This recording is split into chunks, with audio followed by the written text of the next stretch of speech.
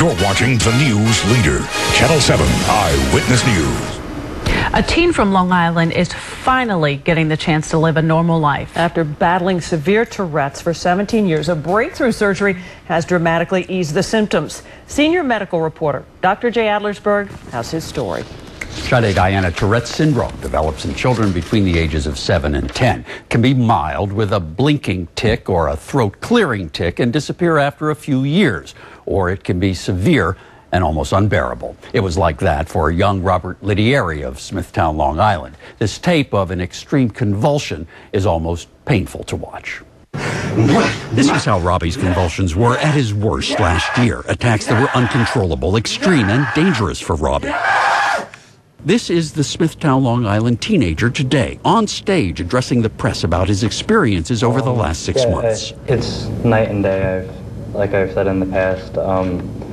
I could do things that I never thought were possible. The change, 2 electrodes feeding new impulses into his brain from devices implanted in his chest. Neurosurgeons at the Movement Disorder Center at North Shore University Hospital on Long Island implanted the electrodes in February. Tourette's is believed to be caused by a misfiring of a brain signal. The electrodes provide continuous electrical stimulation to that part of the brain and hopefully correct or alter the abnormal activity. Robbie's mom, Debbie, says it was bad. He had tics throughout the day, but the big tics, as we called them, they were coming every 7 days, and they would last about 2 hours long, where he would just continuously beat himself up. The surgery, called deep brain stimulation, is approved for Parkinson's disease and other movement disorders, but is still considered experimental in treating Tourette syndrome. But for Robbie and his family, the experiment so far has been successful. We have our life back.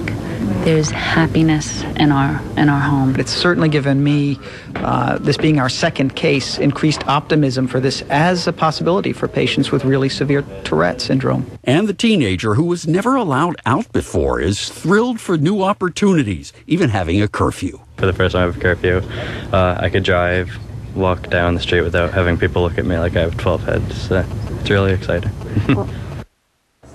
And the smile says it all. Tourette syndrome is more common in boys, and for many children, medication controls it. However, for a few, and Robbie's one, the effect is overwhelming.